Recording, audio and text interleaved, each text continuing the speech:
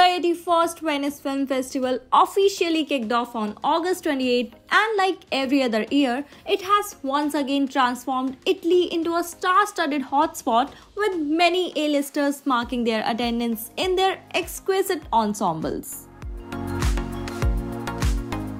The red carpet on Wednesday was abuzz with celebs including Jenna Ortega, Amy Jackson, Cate Blanchett, Taylor Russell, and more, all of whom looked like true blue fashionistas. So, let's take a look at some of the best ensembles that are already turning heads and setting trends this year. Jenna Ortega literally stole hearts on the red carpet in a custom-made Christian Dior tulle red gown. She paired her striking look with a set of Jimmy Choo shoes and a fierce red lip color. We also loved how the ever-stunning Cate Blanchett slayed the red carpet as always. She attended the opening ceremony wearing a golden off-shoulder gown featuring pearl embellishments and topped it off with some Louis Vuitton jewelry. For another look, she wore a Moschino suit. Her ensemble featured a black base with large white polka dots on the fabric. Cate also wore a sophisticated Giorgio Armani Privé black velvet jumpsuit with a plunging back adorned with cascading pearl strands. Needless to say, she looked absolutely stunning.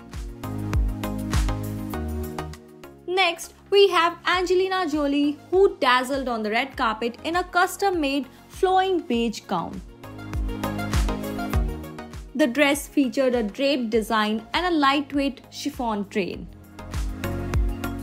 To complete her look, she added a touch of elegance with a soft brown faux fur wrap and a striking gold flower pin. She also dazzled in a sleek black dress ahead of the premiere of her new movie Maria at the festival. Also, she honored the memory of legendary opera singer Maria Callas, whom she portrays in the biopic, by wearing one of her Cartier brooches. Amy Jackson, as gorgeous as ever, exuded old-school Hollywood glamour on the red carpet in an Alberta Ferretti gown, looking absolutely stunning. And last but definitely not the least, Monica Bellucci's custom-made Vivienne Westwood gown featured statement sleeves, a plunging neckline, a corset, and a fitted skirt, all of which made her look oh so elite.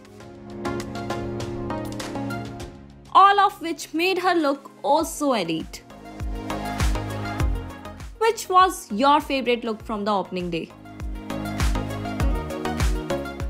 Do share your thoughts in the comments and don't forget to subscribe to Shosha for more updates on the Venice Film Festival.